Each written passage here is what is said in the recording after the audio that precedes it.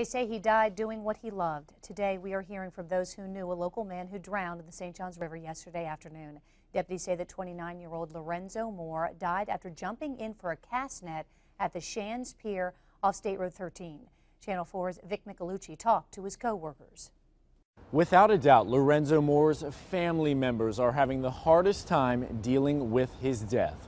But those who worked with him here at the Ruth's Chris Steakhouse on the South Bank, where he was a cook for some 8 years, are also mourning his loss.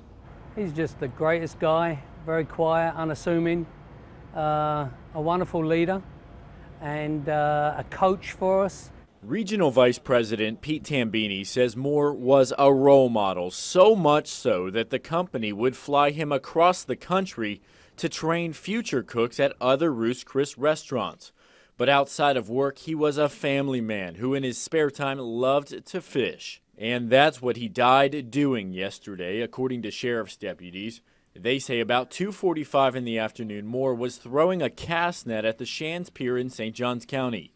He lost it and went in after it. Investigators say he was diving down trying to get it off the bottom when he didn't come back up. Crews rushed in and searched all over, but couldn't find him until about 5:30.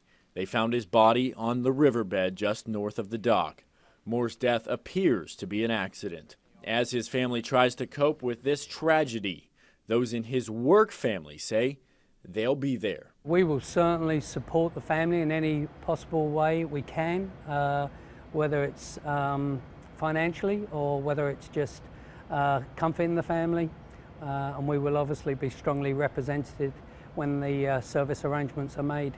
As of now, Moore's family members have not yet announced any funeral plans. Reporting on the South Bank, I'm Vic Michelucci, Channel 4, the local station.